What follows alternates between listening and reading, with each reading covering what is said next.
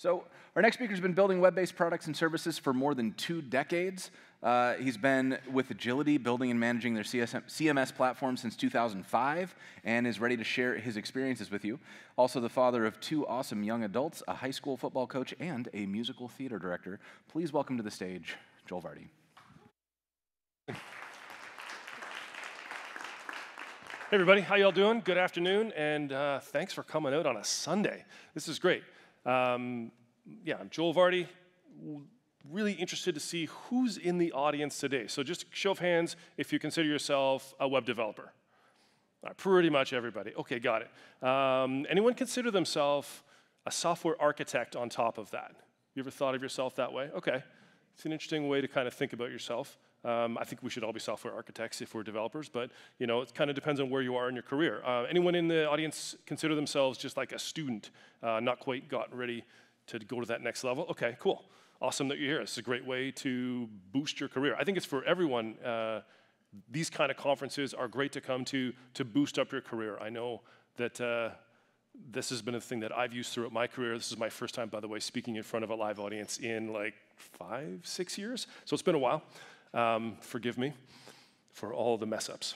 Where would I rather be on a Sunday? I was just backstage. That's my son playing football, so he's playing football right now. So I'll try not to rush through this to get to the third quarter, but that's what he's doing. That's where a bit of my brain is. What do I do for fun? I'm a musical theater director, so that's me directing a bunch of kids in The Sound of Music last spring. So I hope that all of you have great hobbies that take you away from your computer a little bit, because that's a great way to kind of open your mind to other things. So there's a few things of me doing other things on stage, so that was a lot of fun. That was a lot of fun. That was a lot of fun. Oh my God, Lord Farquaad, are you kidding me? All right, my story. A little bit about me. So back in the early .com pre-boom era, I started my career building web apps, web clients, we used to call them, based on Lotus Notes apps. Anyone even heard of Lotus Notes? Hey, oh my goodness. Well, that's actually more than I thought. Good for you. So the whole idea was, hey, Notes is this client that runs on like Windows, and the web is going to be this thing. And that's what I came out of University of Guelph, kind of knew a little bit about. I knew some Java, wasn't sure the difference between Java and JavaScript at the time. Figured that out and did that for quite some time. And then I started at Agility in around 2005. It was called Identity back then, but we were actually an agency. So we're a SaaS software company, but we were an agency for a lot of years, building websites and custom web apps. And the interesting thing there is that the idea of building a headless CMS came out of just what we needed. And I think for the longest time, and even now, the biggest competition to headless CMS is internal development teams that thinks, I just build a CMS. It's easy. I just use my own thing. I build a little min with a database. And many of you may have done that. I did that. And then it grew so complicated and so kind of in-depth and specialized and whatnot, that it became its own product, and we stopped building websites and let our partners do that and just became a SaaS company. So question, hands up if anyone built a CMS before, or just said, I built my own CMS. Kudos, it's not easy to do, but this isn't about specifically CMS. This is more about your trajectory of your career and how the idea of services fit into that, like a service that you can build. So in 2010, was when, so when you're around old developers like me, the idea of when did you move to cloud or when did you start using cloud is kind of a thing. Whereas now, if you're starting out, the cloud is sort of assumed. But we moved all of our stuff to the cloud in 2010, and a lot of companies, if you get a job at sort of some big companies, they're still doing that. A lot of big companies are still doing move from on-premise to cloud. Not everyone is on the cloud, but certainly it's a big consideration for when you build things, where will it be? I have built services not just for CMS. At one point, Agility decided it was going to compete with like the DXPs out there that have like every single possible service. So we built UGC, we built a commerce service, built search. All of those are still running, by the way, more or less different sort of versions of those are out there to compete with other stuff. A lot of it's just running because clients use it, and we just keep it up for them. We doubled down as a company, and sort of, it was, I think, driven by me. I am the CTO. We decided, let's not try to do everything. Let's just be really, really good at just content. And let's build really great SDKs. And it was around 2018 that we did that. We decided we're not going to build websites anymore. We're not going to try to be everything for everyone. We're going to be very specific about what we do. And as a web developer, how did that make me feel? I felt really empowered because, well, you'll kind of see how that goes. So that's my story. And it'll be interesting to see for your story, if you stay in this industry long enough, kind of what are your major bullet points. And it's always a good thing to do to try to draw that out. Okay, I was a .NET guy. Assume you all know what Microsoft .NET is. What that is has changed a lot since I started with .NET in like 2000 whatever. But I was pretty much building everything with ASP.NET, SQL Server, big monolithic apps, everything all in one, all that sort of stuff. But around 2019, as I was saying before, 2018, 2019, I started exploring other frameworks and other things and thinking, maybe C#, yes, my favorite language, but maybe it's not the only thing. Maybe there's other things that I can be doing. And essentially, I consider myself as having really evolved a lot at that point, and I think it's a really interesting sort of thing to be introspective about the other stuff that's out there. People have a lot of opinions in the software industry, and I think everything evolves, and we should be looking at that at each point in our career. What is the kind of state of things? So the frameworks that I like to work with right now, I love Next.js, I still love .NET, use it all the time. There's different versions. Astro is a cool framework. Gatsby is still a cool framework. There's Laravel, Remix, all these things. That's what developers are using. They're trying to use modern stuff, but a lot of people are using really, really old stuff because the companies they work at or the services that they keep running are really, really old. So no judgment, no opinions on that, but certainly be open to those things. Looking at the Stack Overflow, anybody not use Stack Overflow? It's interesting how that's kind of maybe the ChatGPT is kind of moving people away from there, but certainly, by the way, Stack Overflow is a great example of a .NET monolithic app, by the way, so look at the architecture for that. But 50% of developers consider themselves full stack or back end. The assumption would be that the other 50% consider themselves front end, but I'm not sure that that's true. A huge percentage of people know JavaScript or consider JavaScript their primary language. 38% said TypeScript. I think that those are inclusive of each other, by the way. 50%, almost 50% of developers know SQL. So SQL is a really important, that's like more of a back-end data language, so that's really interesting. Almost 70% of the developers that filled out this survey were 70% were full-time employees. All right, so that's really interesting that, I don't know if any of you out there are freelancers or if you're contract workers. The vast majority of people that fill out this survey are not. A huge percentage have admiration for what I consider fairly newish or evolving quickly modern frameworks like React, Node, and Next.js. So that's just kind of an interesting thing of like a look at this is where kind of I looked at the industry and what do I want to kind of target for the service that I'm building that developers are going to use. So just a lot of thinking that kind of goes around that, and I continue to evolve that thinking as much as I can. Now the title of this slide is MACH. Anyone know what MACH means? Heard of it before? Yeah, it's not really that well known yet. It's a fairly new kind of thing. By the way, if you're in Europe, you say MACH, the MACH Alliance. I call it MACH, whatever. Jury's still out on how we're supposed to pronounce that thing. This is basically a group of companies that all believe in a similar way of building services for the web that kind of work together. You might have heard of the composable web or composable services. The MACH Alliance really fits into that paradigm.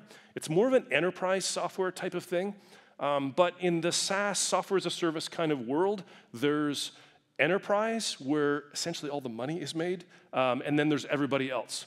And then as a developer, by the way, as a developer, you are the decision makers. Think of yourself that way. You are the person that has a ton of influence in your organization for deciding how that organization is going to move forward, because every company is a technology company. And as a developer, you are a technologist who knows stuff. And you're probably smarter and have sort of looked at the world a lot different from a lot of other people. So the MACH Alliance is pretty cool because it kind of celebrates that. And agility is part of that MACH Alliance, by the way. So it's an acronym. Microservices, so individual pieces of business functionality that are independently developed. So you can build a monolith or you can build a microservice. API first, so these are services that everything that is available in that service is available through an API. I actually just had a conversation backstage with someone who says, oh, that's kind of like the AWS thing that, where they said not everything's going to be calling back to the same database, but we're going to make services throughout the company. So that's essentially was how AWS kind of came about. So this, I think, is kind of piggybacking on top of that idea. Cloud-native SaaS. All of the companies that are part of MACH are cloud-native SaaS. They're building software as a service services. And everything's headless. Headless is just another word for API first. Doesn't mean that these things don't have front ends. They all do. We'll talk about more of that later. All right. That's what MACH stands for. What does it mean to actually be MACH compliant, from my opinion? So it's yes, it's SaaS solutions only. So the on-premise things where you buy software that you have to install on your server or you install it in your cloud is not MACH compliant. And Agility, for instance, has never been that. We toyed with the idea of, hey, you can install your own version of Agility on your own servers. I think we did it for one customer, and it was so difficult to do upgrades that I said, I'm never doing that again. I think it was, I can't remember, it was like a government contract. That was also difficult. But the idea of you just have one version of everything, that's so much easier to do. And we said, hey, we're going to be like Google. Everyone goes to the Google homepage. They get the latest version of Google. There's not what version of it are you on. Now, there actually is for some of it, but that's a whole different story, and you can do feature flags and all that sort of stuff. It gets complicated. But there's one version. And APIs for everything. This means everything. And it's really, really important to understand. It's like if you're building a piece of software, think about the APIs that you can be building into it to make it really, really useful. It can make it last a lot longer. And independently scalable offerings. This is interesting too. So if you build things as microservices, then and if you have, say, a bunch of different things that your software does, if you can scale them independently, first of all, you might say that, oh yeah, we have just like I did, we had a commerce and we had UGC and we had CMS. And it's like, wait, this is the one that everybody wants. We're gonna scale these down so they don't cost us that much, but keep them running. We're gonna scale this up because everybody's using the content. The CDN origin is another one. It's a different service, very simple, but it's independently scalable. So not only is it smart, because as a business, that's how you can do it, especially if you're doing cloud, but it also means that this is sort of fit in with this version of what was a good way to do software.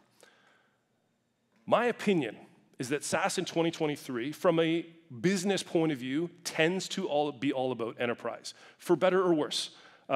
And MACH is like, hey, is the software that you're going to use, is it MACH compliant? Is becoming a kind of a checkbox. I don't know if any of you have worked in like the procurement of software, or you either from a selling point of view, like you're trying to get someone to procure your software, or you've been buying other software.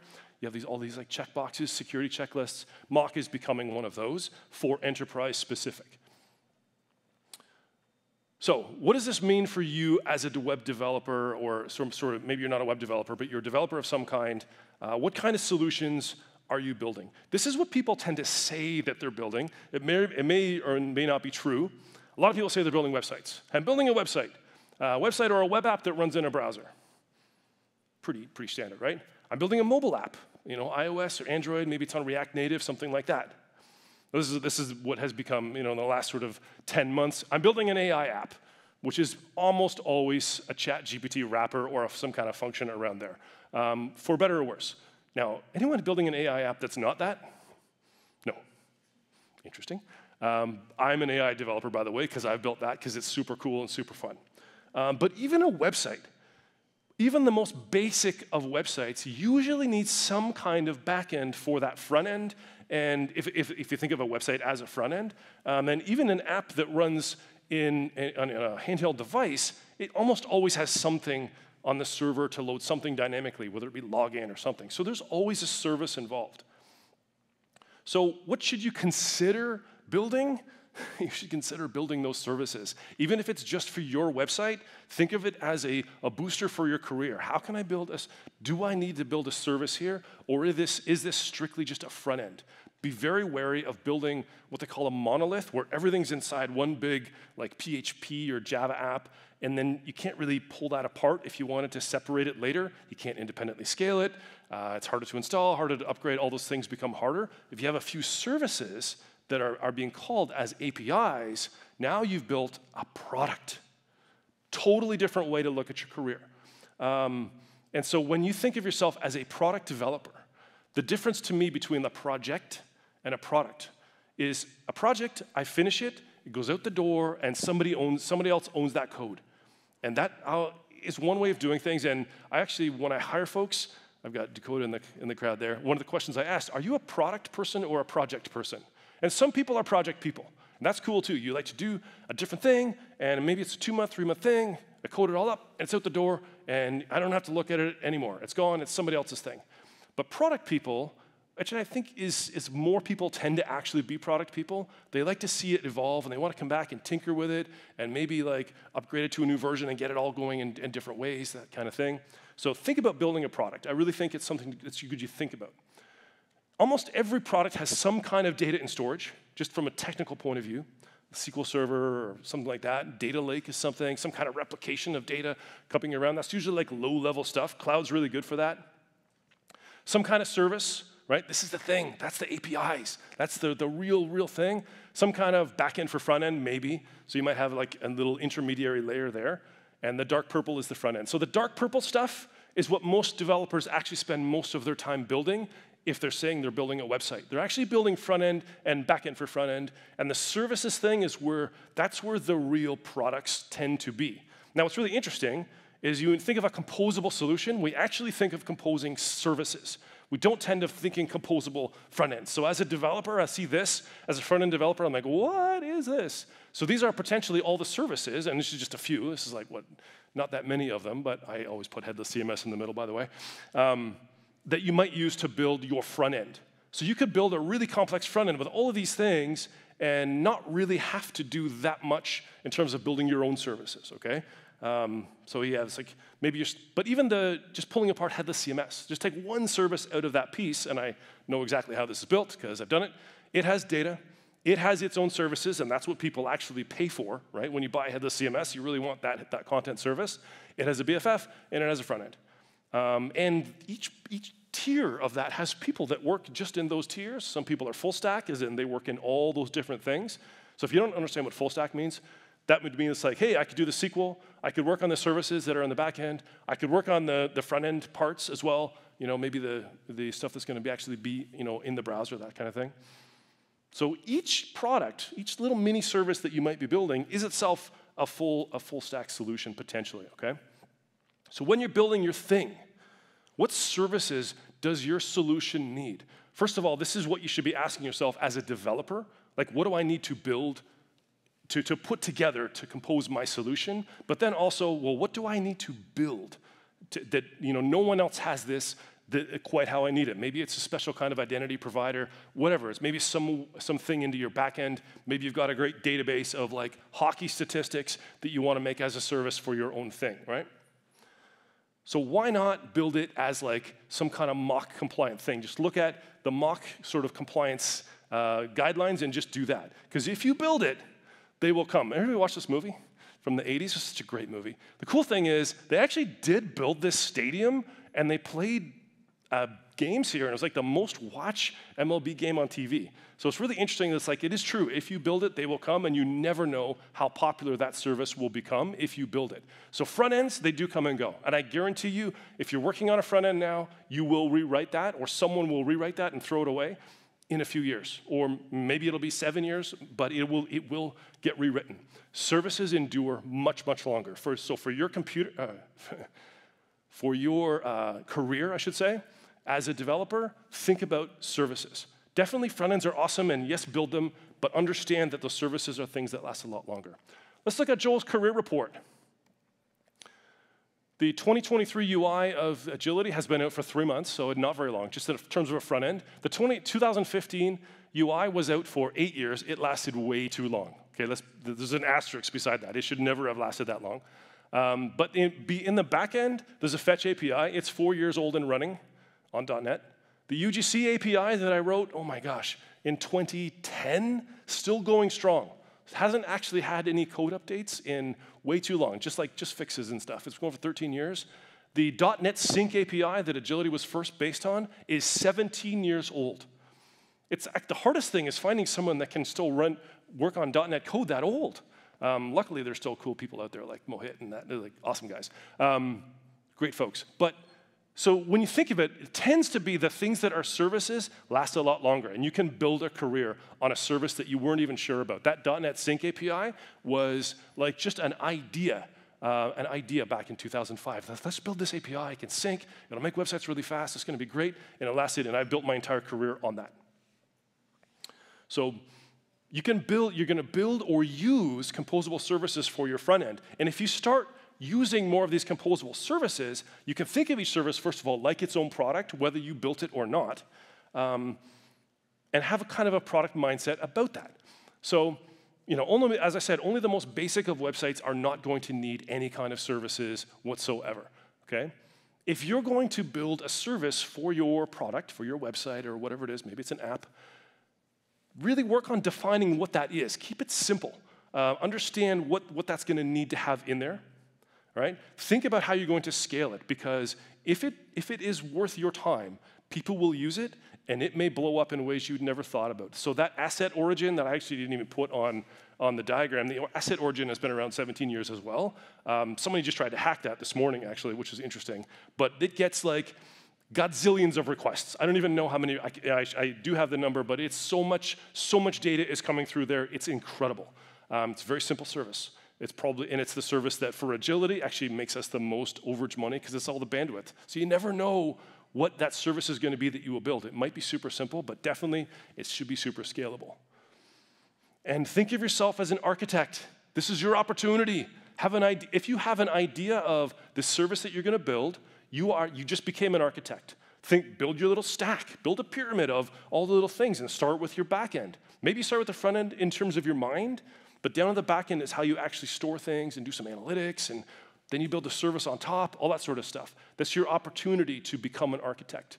And that's really how you can have that product mindset to build those things that are gonna last a long time in your career and won't just be kind of out the door.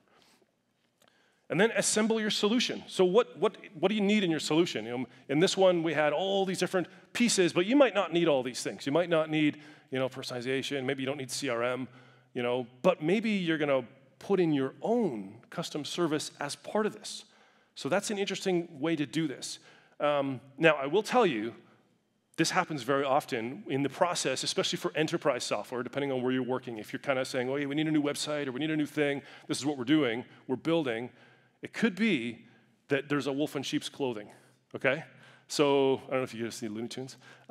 Keep a sharp eye out for those, because there are a lot of services that have been around a long time that say that they're SaaS sort of software that aren't. So just be careful of that when you're composing your solution, and understand that everything does evolve. Remember this thing about all these frameworks? Each one of these frameworks has its own different versions that come out. The .NET Core of 4 or 5 years ago is completely different from the one that is coming out. .NET 8 comes out in November or something, right? Next.js, if we talk about these, I got little animations for those. Next.js 13.5 is leaps and bounds different from the Next.js of 10.0 that came out and previous versions of that. And everything's got its own history and all that sort of stuff. So it kind of behooves you to learn about these frameworks, to think about composing your solution, and then kind of work with all that knowledge as you do. So maybe you're building a website. Maybe you're using Next.js for that website. It's cool. I highly recommend it. You're probably going to have usually some kind of headless CMS. Maybe you're going to say, I'll build my own. That's cool. Good luck. But oftentimes you're going to have custom service, some custom thing. I've got my hockey stats database that I've been building and working on, and I'm going to build my hockey stats thing. And maybe I'll do that on .NET, even though this is Next.js. That's okay, right? It's actually sometimes a good thing to kind of experiment with different technologies, because you will not build a monolith if you pick different technologies. You just can't, right? They can't be in the same solution that easily. But where you host it too, maybe you're building your custom service, it's going to live in Azure, because that's where your data might be. Maybe I'm using a SQL Server database for all my data. It's in Azure. Let's build the service in Azure so it's close. But my website, I'm going to host it maybe on a Netlify or a Vercel, because I can host it for very, very inexpensively there and just try it out for free and get started with it there. They would love to, all of these places would love to upgrade you to enterprise at any time, by the way. But And by the way, if you're interested in Next.js in 13.5 and hosting, actually join my workshop on Tuesday, where I'll actually go through a Next.js solution with you on the latest version, the latest and greatest, which is cool. All right, well, that's the end of my show. Oh my gosh, that's it. Did I do okay? Hey, I did it.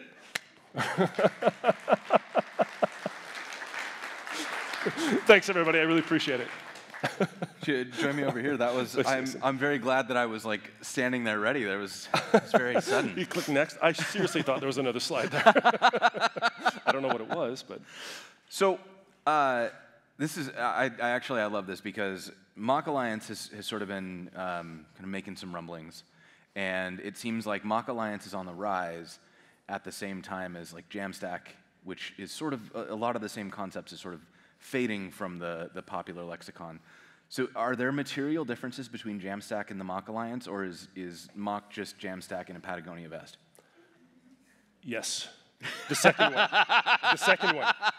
The second one. I honestly, yeah, so, I mean, the MACH Alliance was started, it's started more of a European thing to be, hey, we're kind of composable services, let's work together and sort of like have a unified message about how we're going to talk to the world about this, okay? Whereas I don't think Jamstack was much more of a grassroots feeling type of thing, and I still believe in Jamstack. I'm 100% for the Jamstack. I'm a Jamstack guy. Love it. That's how I kind of got out of .NET and into this, and I love how it's kind of evolved into enterprise so that developers can actually make money doing this and that companies won't go under and stuff like that. Yeah, I think that makes a lot of sense. So, a little bit of a tough question here. Earlier this year, Prime Video announced that they reduced costs by 90% by moving from microservices back to a monolith. Yep. What's your take on what that means for something like MACH?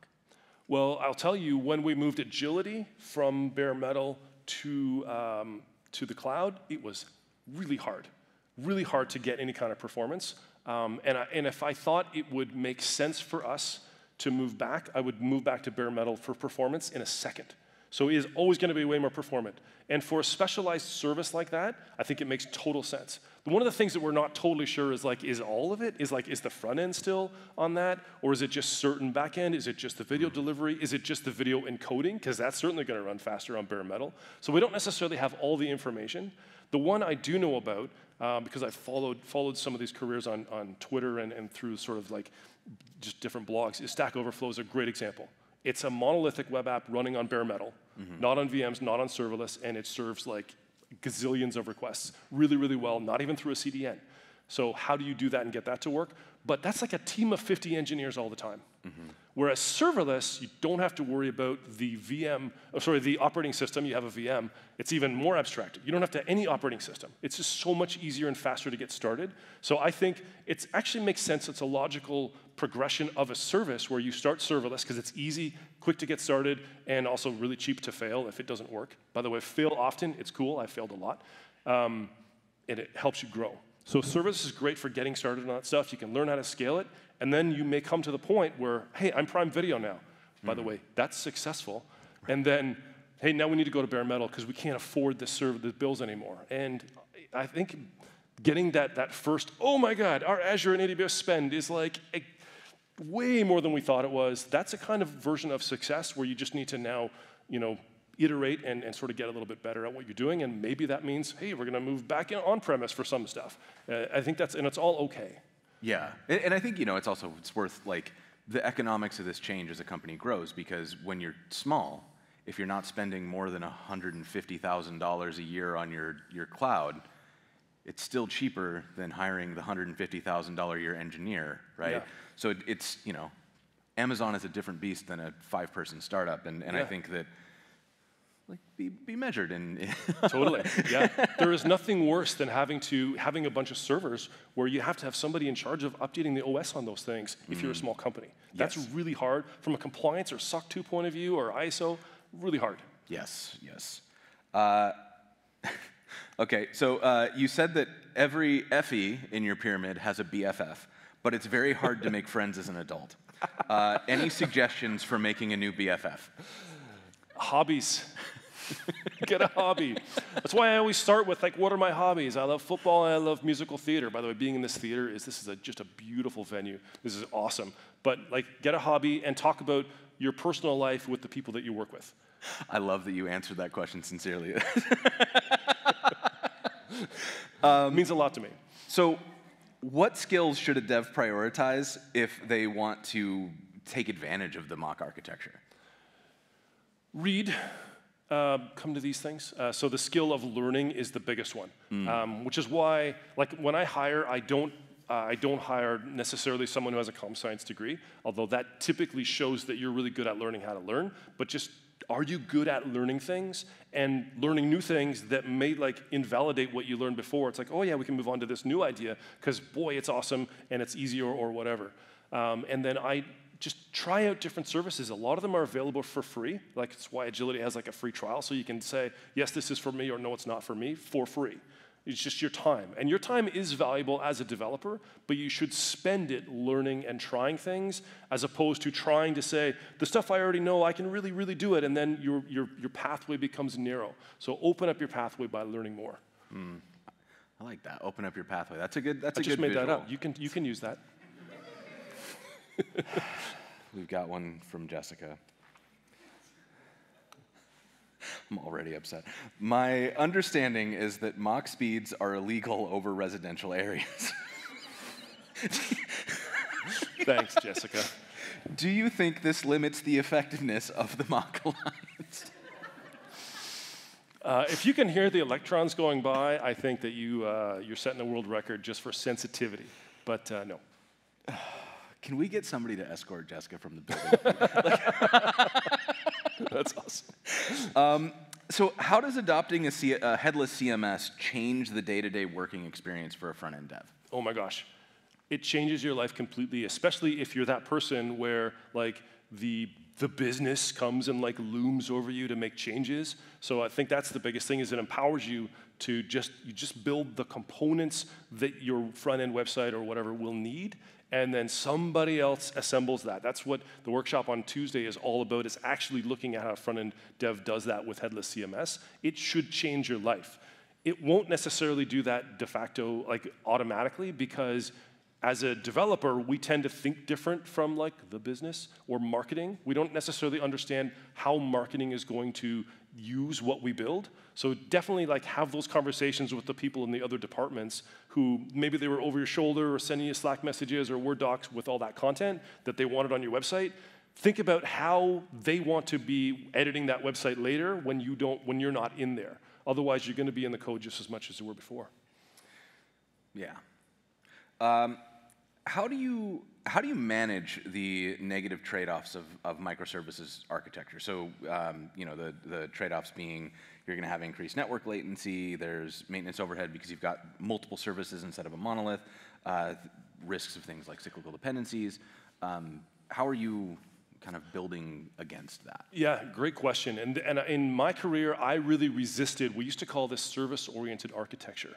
And it used to be the idea that everything should be a service and not everything just calling back to the database. I'm like, well, the database is right there. It's so much faster. Why do I have to do the other thing? But if you think about your stack of your service being that thing that is fast, and that's where the latency matters, then yes, it's important. So I see a lot of stuff out there of, like, oh, we have this database that's like a regionality database so you can be close to your data with your front end, right? Well, I like to think of it as, well, if I'm going to build a service, I can build that in whatever cloud I want, and like an Azure or an AWS, those are the two that or Google Cloud, you can build it in. And as long as the data is in that cloud, in that region, then you're okay, and you can use CDNs or whatever after that. There's a ton of different ways to architect things, but as long as the latency of your service within its own requirements, it's in its own dependencies, is fast, you usually are pretty good, and then you can optimize after that. You're absolutely right. If I built a monolith like Stack Overflow, Stack Overflow might not work as a set of microservices that talk to each other. It certainly wouldn't work in the current architecture. So there's the right way and lots of wrong ways. There's lots of right ways too. So it depends. And I hate that answer, but it's like it's not the end of the conversation to say that there's increased network latency. In my experience, especially in recent years, with how much better CDNs are now, how much better front-end frameworks are, and how that latency has kind of gone away as a problem in the sort of the systems that I've helped folks architect over the last few years, just because of the difference of the different ways that the service architecture works now with MACH compliant type things. Doesn't mean it's not a problem. It absolutely is something that we should be considering all the time. So those were all a great list. In addition to that, are there other challenges or downsides to shipping a microservices style architecture that devs should be thinking about if they're going to go this way? I think one of the biggest pitfalls of microservices is it's really easy to build really quickly. So we can do the developer thing that we like to do. By the way, almost no one put up their hand as an architect, which is maybe you just don't think of yourself that way, but if you thought of yourself more of an architect, then you'd probably do a diagram before you started doing the typing.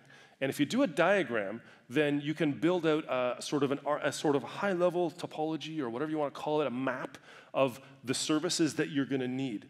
But you can really easy just crank out a microservice that does one little thing, and then I could do another one, and another one, and another one. And before long, I don't remember, how did I do that one? What was that doing again? And so it's almost too easy. Easy's great for learning, but once you get to a full sort of service solution that has to have all those things in the stack in it, you really need to do like a good diagram, think about the architecture. It doesn't mean you need to take like a degree in computer science to do that. Draw a picture with boxes, and so you can remember and teach the other people on your team what you're doing, and they will have opinions. And now our microservices that maybe they're exact same code, but we remember what they all do. And we can think, oh, you know what? Let's actually not do different services for all these different things. We can have one service that does, like maybe the same job in two slightly different ways. It's one service, so we don't have that. Like, it's easy to build 1,000 microservices that you really can't keep track of, and all of a sudden one blows up, and your Azure bill becomes like way more than you thought. So it can get out of control if you're not on top of it from an architecture point of view. Yeah, I think architecture is also one of those things that it's easy to tell yourself that you're not something, but anytime you build anything, you're architecting it, right? And you're always planning. You can just either choose to do it up front or do it after something goes wrong. That's right. That's right. That's right. Yeah. So let's talk about the MACH Alliance itself. So you talked about being MACH compliant. Yep. So other than just being part of the MACH Alliance, is there any way to know that a service is MACH compliant? And also, we heard earlier yesterday about composability. And is the MACH Alliance and composability, are they the same? Are they compatible? How do those fit together? So how do you tell if someone's MACH compliant? They're listed on the MACH website, machalliance.org, I think. So they're listed on there. It's a growing list. It's pretty exclusive. You have to go through an audit. By the way, has anyone had your software audited? It is brutal. It's not like a tax audit, not quite as bad, but it feels like you kind of drop in your drawers for someone to look at the underneath parts. It's not fun. But they do that to make sure that it actually is compliant, right? So that means that everything that's in the MACH Alliance is composable, right? There are way more other services out there that are still composable, and things can be composable that aren't even a SaaS service necessarily. It could be an on-premise thing that's still part of your composable architecture, but that's just going to have a different set of requirements about using that in the long term or whatever. So if it's composable, it can be MACH compliant, but that does not include the inverse, where if it's MACH compliant, wait. How many of us are making Venn diagrams in our head right now? Yeah, I just broke my own there's brain an intersection. trying to do that. Yep, for sure. Okay, all right. I agree. Yeah, I'll just pretend that I said that in a way that sounded smart. Let's see here. I think that actually may have been the last question that anybody asked. So we're going to go ahead and call it there. Yeah, thank you so much. Let's give one more hand to Joel. Thanks, everybody. Appreciate it.